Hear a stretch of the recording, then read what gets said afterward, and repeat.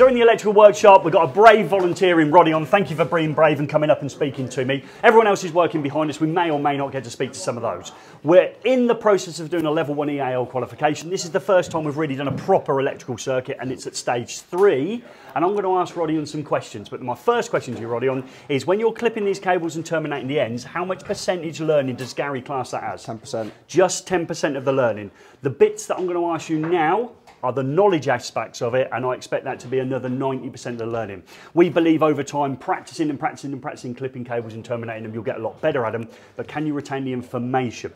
So, we installed this lighting circuit at stage 3, and this made this switch, what type of switch? Two-way switch. And this one was? Intermediate switch. Good lad, and this one? Two-way switch. Good, and if I was to install intermediate switch here, how many more intermediate switches could I actually have in the circuit? You can have as many as you want. I can have an unlimited number of intermediate switches. The lighting circuit has a fuse in the consumer unit. Can you remember how many amps it's rated at? Type B, 6 amp. So it's a type B because it's for a domestic dwelling, really good. It has additional protection in circuit. What device is offering the additional protection?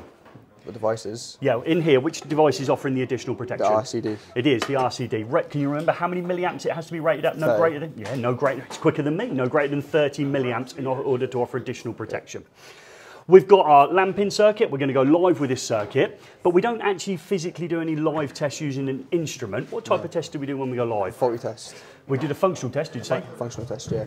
Did you say functional test there, folks? There was a bit of noise in the background. I think he said almost functional testing. So we're going to do the functional testing, yeah? Agreed? Do you remember what size cable we wired the circuit in? Size cable, 1 millimetre squared. We did use 1 millimetre squared cable. Okay, so we're going to liven this job up now.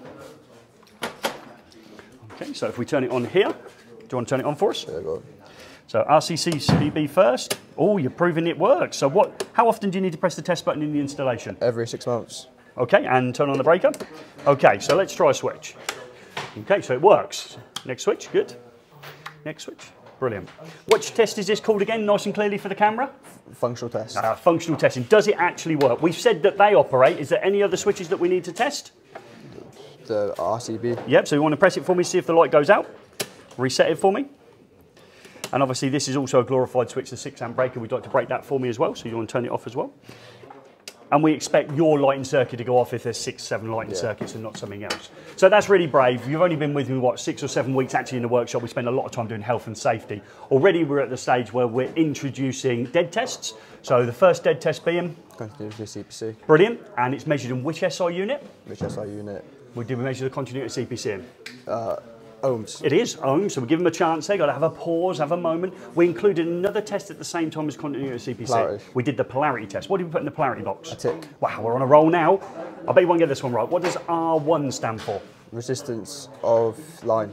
Okay, and R2? Resistance of CPC. After we've done our continuity CPC and polarity test, which test did we carry out next? Installation of resistance. Okay, installation resistance. And we passed how many volts through the circuit? 500 volts. And was that AC or DC? DC. What's the smallest acceptable value of insulation resistance?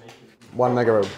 1 mega ohm. Okay, so fantastic. So there's 1 mega ohm is in now, so I'll cut through to that. So it's not too bad, is it? Okay, so you've been with us, what, 8 weeks in the workshop. The rest of the time was doing health and safety. Gary's interested in, can you answer the questions? People will say out there, oh, it's quick fire questions and it's just repeating answers. We add layers of knowledge as we go in. Example being, I might say to you, what type of RCD is this one in this consumer unit? AC. It's a type AC. Which one does Gary prefer? Type A. Type A. And we've gone on and done discussions about that, and we've also talked about DC leaking into the line and neutral from things such as charging units and such as LED lights and things like that, and where DC is relevant in a domestic installation. So we've got all that information going in as well. You can carry on, mate, because that was fantastic. Thank you. Thank you.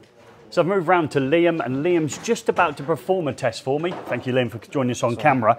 However, we know that 90% knowledge comes from the questions, not necessarily the doing. So here's some questions, quick fire gas style. Which test are you going to carry out for me? The installation of resistance test. Good. And which voltage do you set the instrument to when you carry out the test? 500 volts. And is that AC or DC? DC. It is.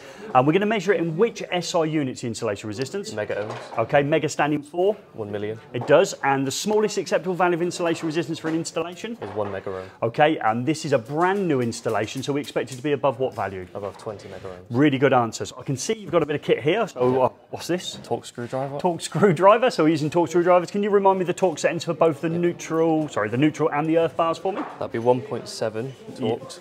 Yep. and that'll be 1.7 torque. So So that's both for the neutral and the TPC and the neutral. Okay, yep, so And neutral bar and earth bar are at 1.7 newton meters of torque. And then the line will be at 2.3 newton meters of torque. Okay, so we're using the torque screwdriver because it's required. All terminations of consumer unit need to return to the required torque setting, so it's important that we do so, and we do here at college. Okay, so is there anything in circuit you've had to make sure is removed in order to carry out the Yeah, installation? I've had to make sure the lamp is removed from the back lamp holder, Okay, and I've had to make sure the switch is left on. switch is left on, and in the consumer unit, any concerns with the 500 volts being passed or anything in there? Yep, this has electronic components in it, and passing 500 volts through would be dangerous and could destroy anything inside of it. And he's talking about the RCCB there. So the RCCB has electronic components in it, and therefore we've left that also in the off position. We're going to get on with the test now. You've seen it many times on the channel. That was all about what Liam do. Thank you very much, mate.